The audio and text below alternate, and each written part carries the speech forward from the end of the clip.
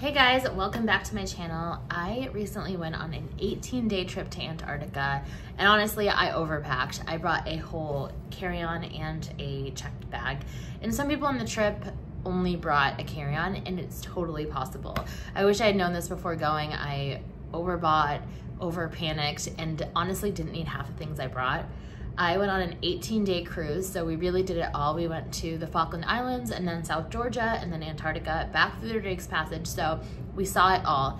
The biggest thing about Antarctica is that weather changes within seconds. It could go from the most beautiful day you've ever seen to the coldest, scariest day ever, and it just happens with a blink of an eye. It's truly insane, but what makes that part of the world so interesting and so beautiful. So the biggest thing is layering. The boat that we went on, we could only go out for an hour max. So unless we were going out on land, we just wore what we wore and then didn't really like take off the layers. But if we went on land and went on hikes, layering was so important because sometimes you'd go through the water, it'd be freezing, and then you get on land and go on a hike and just be sweating and then just go through the range of temperatures while you're out for the hour.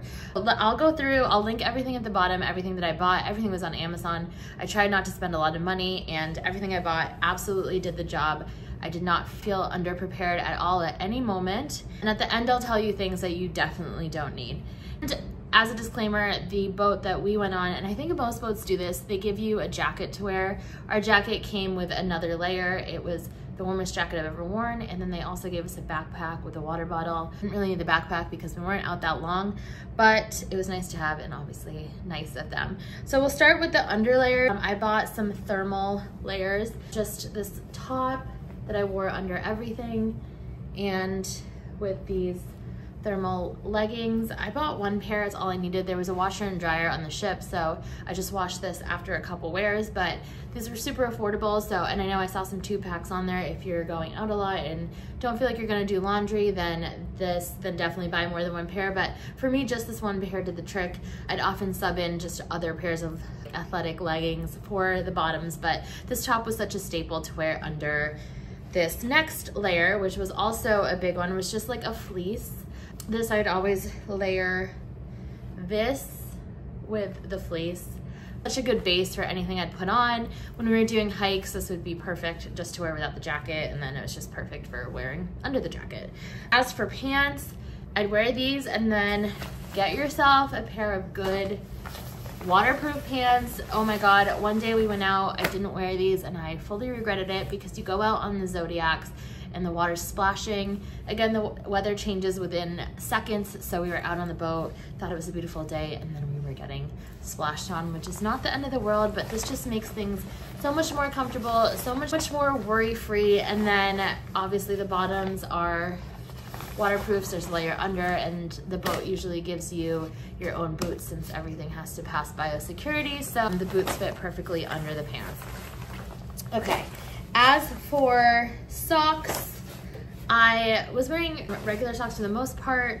I also brought these are Carhartt socks. These are wool socks. These were perfect for the days that we were actually on Antarctica and it was super snowy and icy, and these did the trick. I also bought these ski socks. Actually didn't end up wearing these, but these have like a very soft lining inside and also did the job. But usually I just wore regular socks, and the muck boots, I don't know, they just felt like they were insulated, but it wasn't a problem with having cold feet. All right. As for the gloves, I brought these ones. I also had a pair of like chunky ski gloves, but these are the best option because you want something that you can use your phone while wearing. Obviously there's gonna be stuff that happens while you're out and you wanna just grab your phone and be able to use it. And when I had those other gloves on, the super insulated ones, I couldn't access my phone. Sometimes a whale would go by or some penguins, and you know, you just wanna like whip out your phone and use it, and that just prohibits you from doing that. These are the best case. I think sometimes when you're out for longer, my hands would get colder, but I never really felt uncomfortable. These, just a light pair of gloves, again, that you can use your phone through. That's so big because you don't want to miss an amazing moment. This saved my life. This is so essential. I'm from New England, so I was laughing that, you know, we're from Boston I don't need things like this is so ridiculous. But after being out there for one day when we were in Antarctica, I was like, thank God for this, because if you're all bundled up and you're just like your forehead is exposed, it ruins everything. And the wind is so strong down there that like if it's raining and it's windy, it just whips against your face and it's not the most pleasant experience. It's definitely tolerable, but this just makes it more enjoyable. It just was like nice to have your face covered. And then that leads me to glasses. Make sure you bring sunglasses. The white reflecting from the sun, the snow is so white. There's a hole in the ozone layer down in Antarctica, so you just don't want to expose your eyeballs to it. Someone on the ship was telling me that she was an expedition leader and she had gone down a week before and forgot to wear her sunglasses, and then was just kind of seeing like spots for a couple days from it. So bring your sunglasses. I brought just a pair of like black shades, but also I would recommend just bringing like ski goggles, because then if the water's hitting, you don't have to like keep cleaning them, and honestly like you just don't know what is going to happen. So this plus ski goggles is like the ultimate pairing. Hiking boots. Definitely bring some sort of like lanyard or holder for your phone. I brought this little thing this goes in your phone case, and then this attaches so that your phone is just hanging from your wrist. This was super helpful to not drop my phone in the ocean, but also have it on hand at all times. Also saw people with the plastic case lanyards with the plastic case around your neck. Also the iPhones these days, I didn't use this feature. It's not even a feature, but I just didn't think to use it. But you can just dunk your phone underwater. They're waterproof and get amazing footage of wildlife underwater. A couple people that we were with did that. I again completely forgot and I'm kicking myself because of it. But if you have a waterproof case, that might give you ease of mind to dunk your phone in the water, because it does seem a little scary, but totally worth it, because the footage they got of the whales swimming underwater was absolutely unbelievable. And again, this is why I'm kicking myself and wish that I had done the same. So this was super helpful. One more thing to bring is binoculars. Make sure to double check if your ship provides it or not. We were lucky enough to have them in the room. I really didn't think I was gonna need them. And then after a couple days, I was like, oh, I get it. I get why everyone's using these, because you can really get up close with the wildlife. And it's just so nice to have when someone's trying to point something out, or you're trying to like really look at something when you can't get too close to shore. Unfortunately, there was some sites that we weren't able to get on shore at because of bird flu, which was sad, but binoculars really helped to get really close into the action while we were so far away. So double check to see if your ship provides binoculars. If not, I highly recommend getting your own pair. Here are things you do not need to pack. A big puffer jacket. This was my biggest regret, because I was lugging it around the airport and it was just so clunky and I didn't need it at all. Your cruise ship probably will provide you an outerwear, and they know what's best. They know the best kind of jacket. The jacket they provided us was so amazing. I can't wait to wear it again. It like really protected me from the cold, and I really regret lugging around my big down jacket that I didn't need. The only time I did use it was in Ushuaia. We had 5 hours to kill before the cruise started, and we went on a long walk around Ushuaia. That's the only time I used the jacket. We didn't have to go on the walk, and I just wish I had left the jacket behind. What I did bring was a light puffer, but the puffer was also built into our provided jackets from the cruise line, so you may or may not need it. But if you are to bring something, bring a light puffer, some light, very light jacket.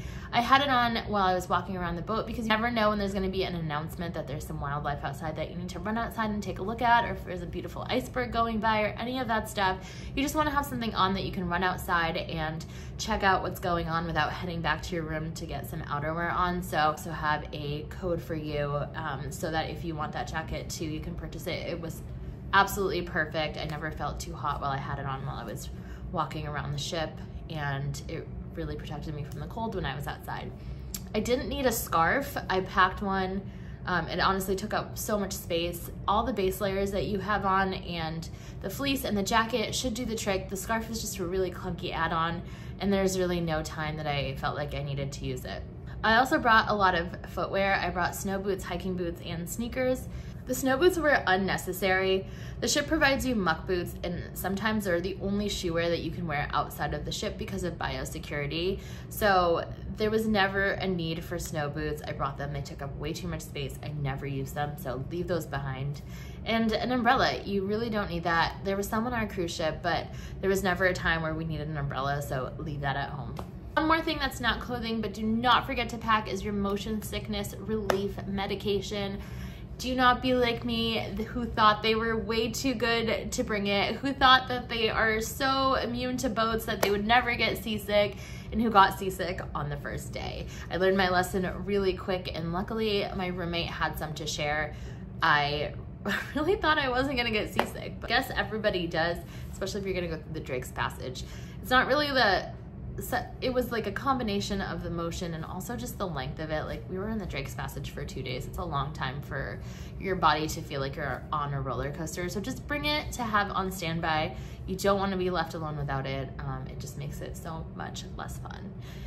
So those are my essential packing tips for Antarctica. I am so excited that you're going. It was such an amazing experience. You're going to have such a good time. Please let me know if you have any questions, and like and subscribe. See you later.